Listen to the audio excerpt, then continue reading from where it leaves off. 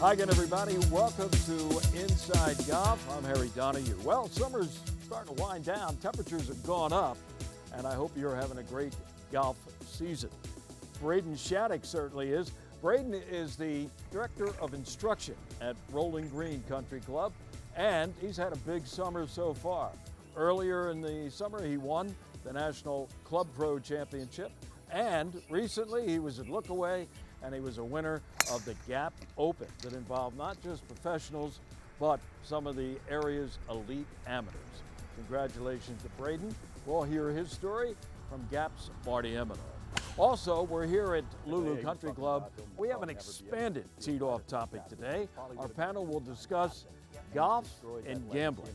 There's been a lot of talk recently about Phil Mickelson, but if you say have a wager once in a while in a friendly match, you'll enjoy our teed-off panel's discussion. So it's all coming up from beautiful Lulu. It's the Gap Open and golf and gambling next here on Inside Golf. The 26th season of Inside Golf is presented by Destination Montco Golf. Your next golf getaway is in Valley Forge in Montgomery County, Pennsylvania. Visit valleyforge.org. By the First Tee Greater Philadelphia. The First Tee not only helps young men and women become better golfers, but most important, better people. Get involved. Visit firstteephiladelphia.org. By the Philadelphia Association of Golf Course Superintendents, a community of professionals enhancing the game of golf since 1925. Make sure you thank your golf course superintendent today. By the Golf Association of Philadelphia, GAP, celebrating amateur golf since 1897. By Jersey Man and Philly Man magazine, a digital publication and private business network. Read the current issue free at jerseymanmagazine.com. And by Inside Golf's partner since 1998, the Philadelphia PGA section, the experts in the game and business of golf. Golf is the great equalizer. For many, this journey is an escape from reality, a chance to be part of a team, a career opportunity. PGA Reach impacts lives through golf by lifting people up, giving them hope, and sending them down an alternate path that they never saw coming. With PGA Reach Philadelphia, as in life and in golf, the most important shot you take is the next one. When you vacation in Montgomery County, PA, your money worries get a vacation too. Oh, you gotta get your value. Feel free to explore the soldiers' huts. Free? $4, that's it? Keep the lettuce coming, Diane. Parking is free! Hey, it's free! With so many affordable things in Montgomery County, go ahead, freak out.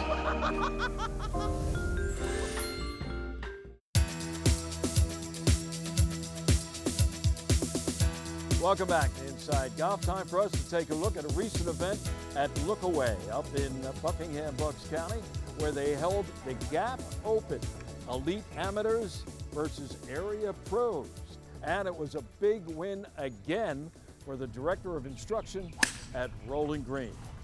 Let's catch the story. Here with an update is Gap's Marty Emino. Thanks, Harry. The 119th Open Championship turned into your classic redemption story, complete with a Hollywood ending. Obviously, it felt great to get some redemption from last year since I completely messed that one up on the last hole. Unfortunately, hit it out of bounds and lost by, I think, a shot or two. So felt good to get this one done. I played well both days and just felt good to get it done and make up for last year. Let's look back at 2022. Shattuck was tied for the Open lead at Philadelphia Cricket Club when his drive flared slightly right and stopped inches out of bounds. He would go on to finish in a tie for second. A year later, Shattuck found himself in the same spot with the same shot on the final hole of the Philadelphia Open. Oh yeah, all the negative thoughts came into my head when I was teeing off on 18. As soon as I hit it, it felt great. I knew it was going to be pretty good. At Lookaway this year, Shattuck again topped the Open leaderboard with a hole to play. Determined to find some redemption, Shattuck stepped onto the 18th tee, took a deep breath, and laced a 2-iron drive down the center of Lookaway's closer. Needing only a par for the win, Roland Green's director of instruction knocked his 7-iron from 166 yards to 5 feet and made birdie. He finished the Open's 36 holes in 10 under par, 2 shots clear of the field. His tally equaled the Open's lowest score in relation to par. Rich Steinmetz set that mark in 2009 at Bank Creek. Me and Justin, my caddy, were driving here, and on the way we were talking about scores, and I said double digits will probably be, I think, good enough to maybe get into a playoff or a win. So the goal was to get to 5 or 6 under par today on the round, and that's what I was able to do, and it worked out. In addition to hoisting the John J. McDermott Trophy, the 28-year-old Shattuck earned the $7,000 Low Professional Prize. Campbell Wolf, an amateur out of Mechanicsburg, Pennsylvania, placed second at 8 under courtesy of a final round 67.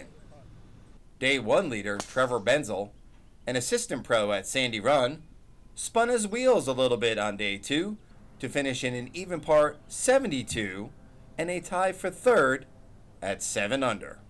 The Philadelphia Open victory is Shattuck's first. Shattuck entered the day 3 shots in back of the overnight leaders before a strong middle move put him in prime position. He birdied holes numbers 7, 8, 9, and 10.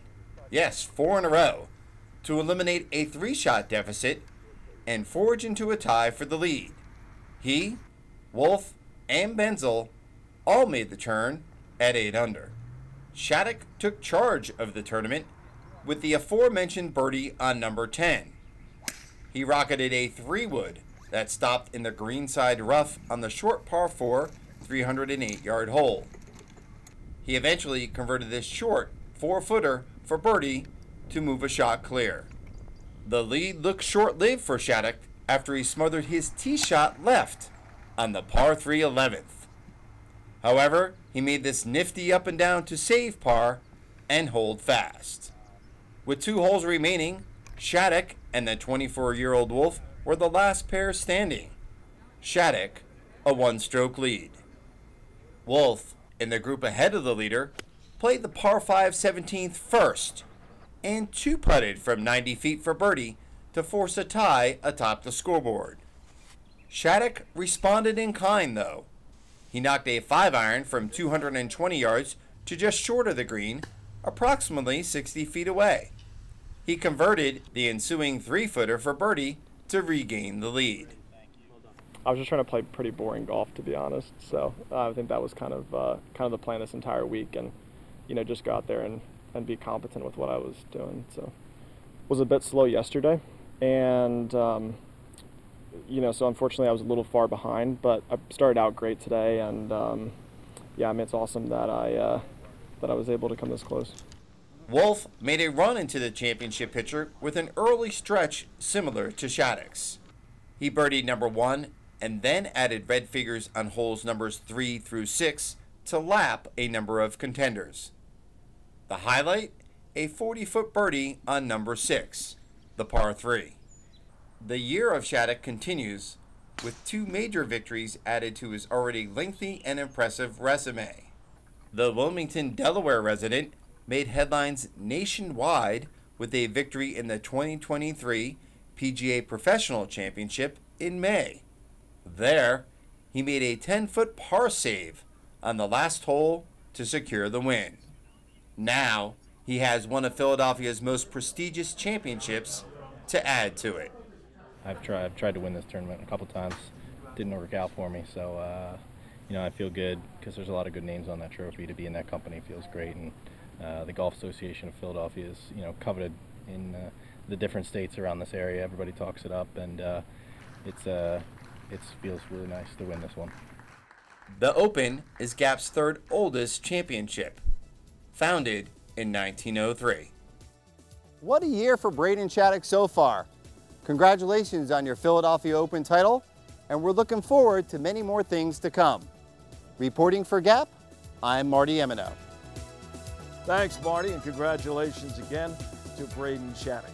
All right, stay with us. Next up here on Inside Golf, our Teed Off panel. It's an expanded version of Teed Off, as we're going to be talking about Phil Mickelson, golf, and gambling. All three kind of coming together this year. That's next here on Inside Golf. Mistakes don't matter because it's going to balance out. What I really The Golf Association of Philadelphia. Founded in 1897, GAP is the nation's oldest regional or state golf association. We serve amateur golf in Eastern PA, Southern New Jersey, and all of Delaware. GAP welcomes all golfers, junior or senior, male or female, public or private. Join the Golf Association of Philadelphia today. Our mission is always to preserve, protect, and promote the great game of golf. Before you tee it up, look us up. Visit gapgolf.org to find out more.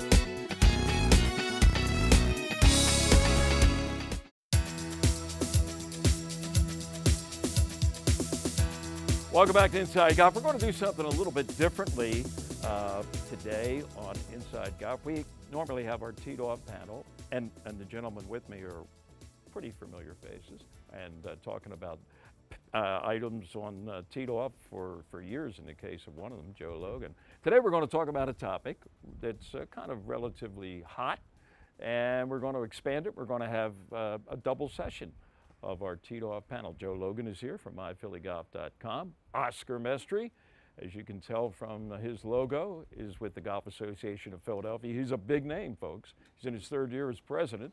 Always a pleasure. And by the way, a shout out to you for finishing top 40 in the recently played British Senior Amateur Championship in the UK. Way to go, Oscar. Thank you very much. That's some accomplishment for a guy like yourself.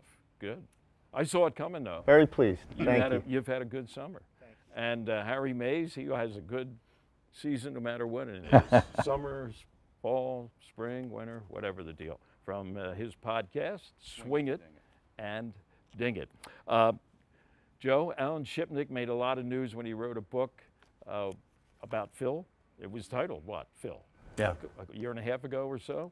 He's back in the news now because he got an excerpt of a book, an autobiography by Billy Walters. Billy Walters was described as one of the most successful American sports bettors of all time. Ran into some legal problems, though. He was convicted of inside trading with the stock market. Billy now is out with his own book.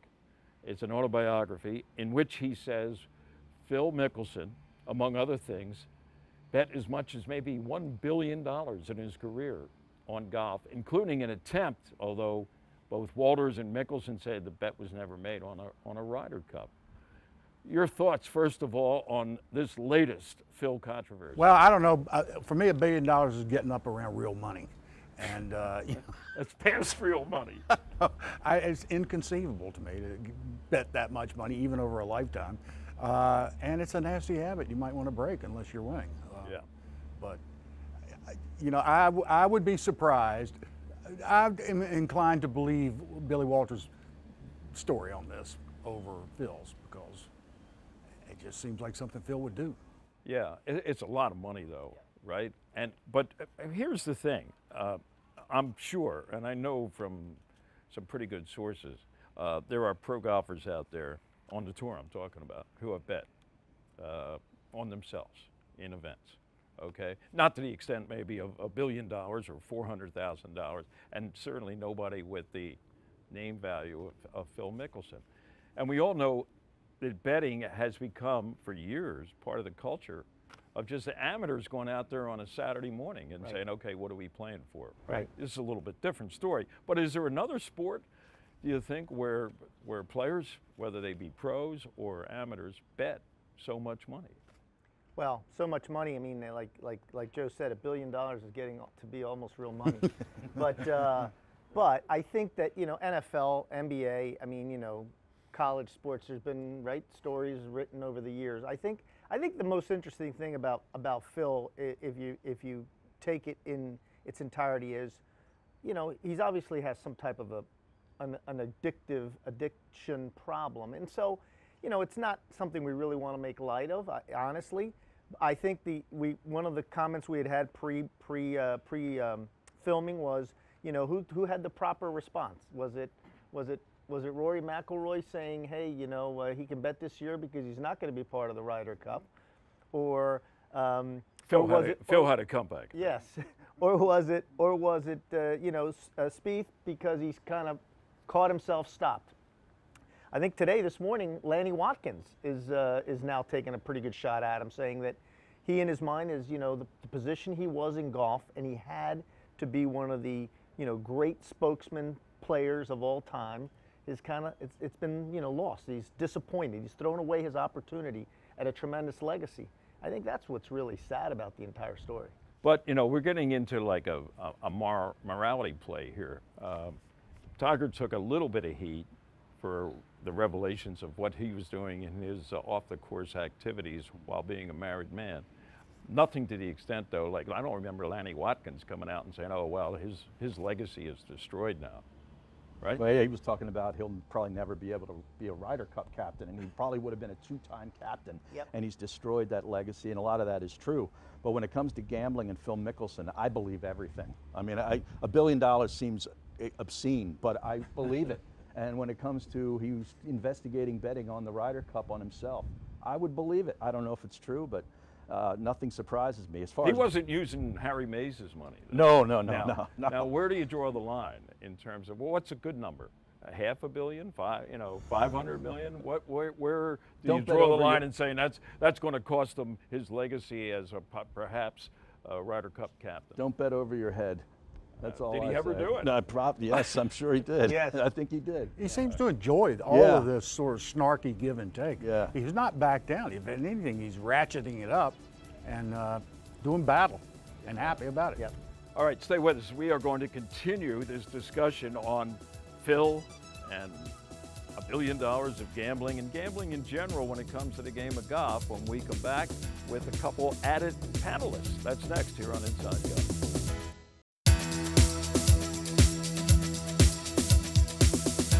Welcome back. Inside Golf continues from the back deck here at Lulu Country Club in Upper Dublin. We're talking about gambling and golf.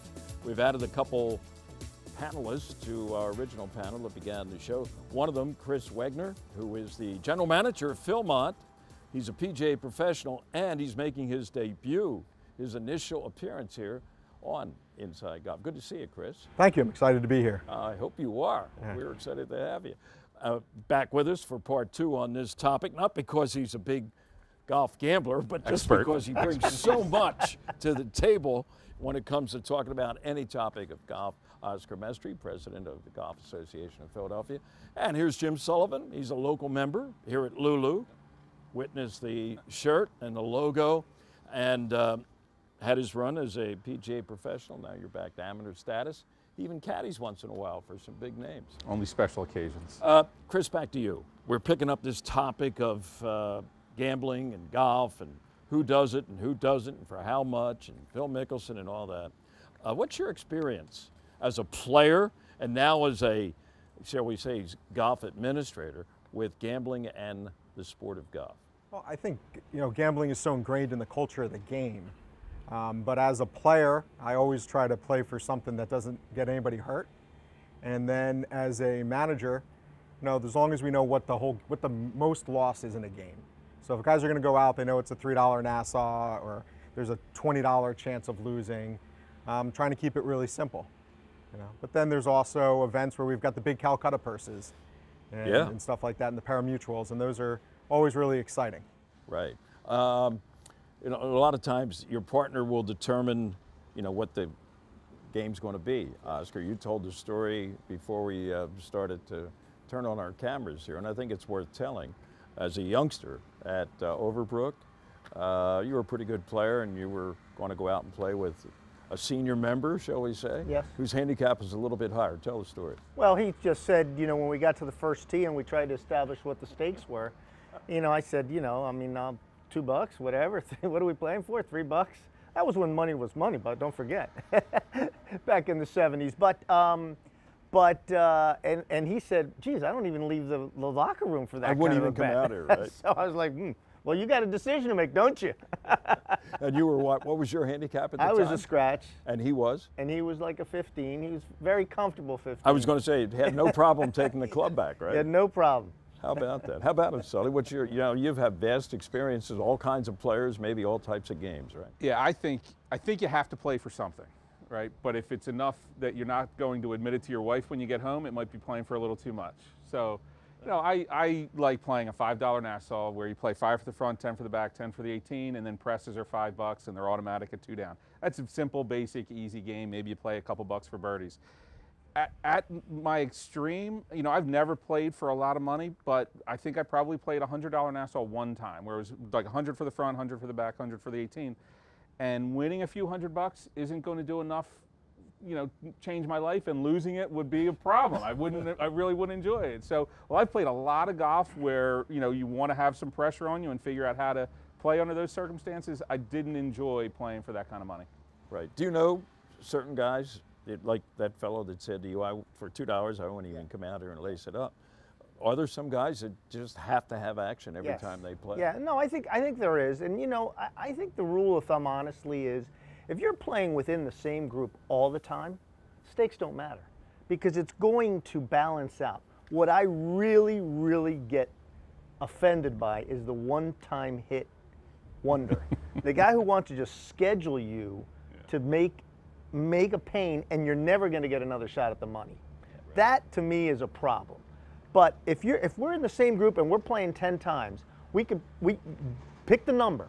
It's gonna pretty much shake out. Right. It's the one-hit wonders that I have a major problem with. The guy you're gonna play once, and when you walk to the first tee, he goes, hey, how about 100?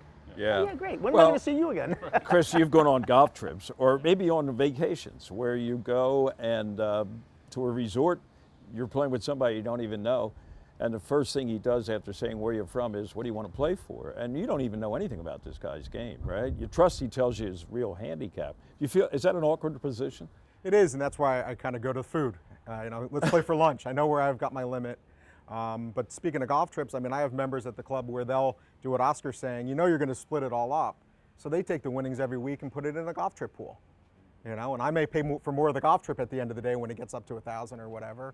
But it's everybody's reaping in the benefits of it. That's a great way. That's interesting. Yeah, so instead of taking it home, you're just throwing it in a pot. Some lucky guy's going to have a nice golf trip at somebody else's Jim's expense. vacation would be free. How about that? So. Well, you don't know. You hope it is. Not likely. Yeah. So what would be your limit this afternoon if you went out there? What's your normal match here? Is it me against you? Lulu? Yeah, and you're giving me a lot of shots.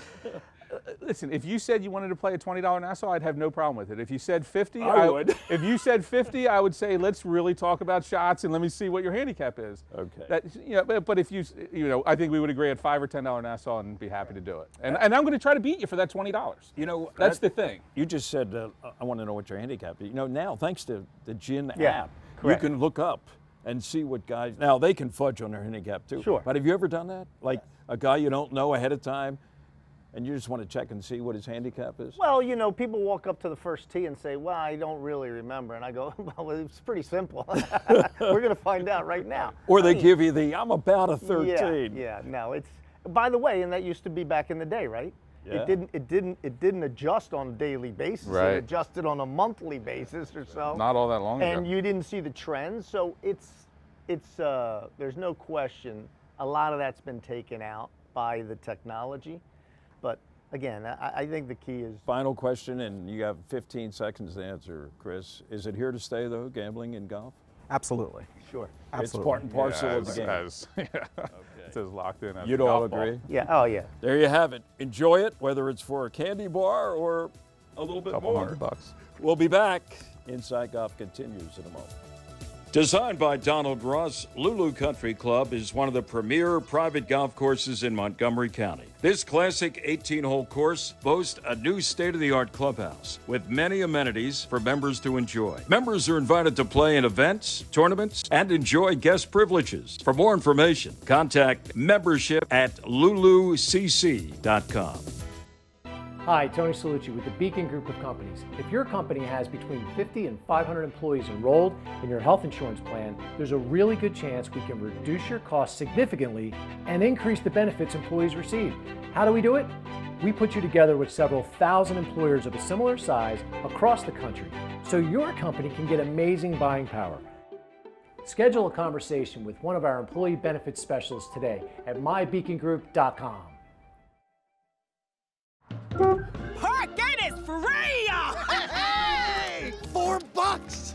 Yes! With so many affordable things to do in Montgomery County, PA, go ahead. Free out.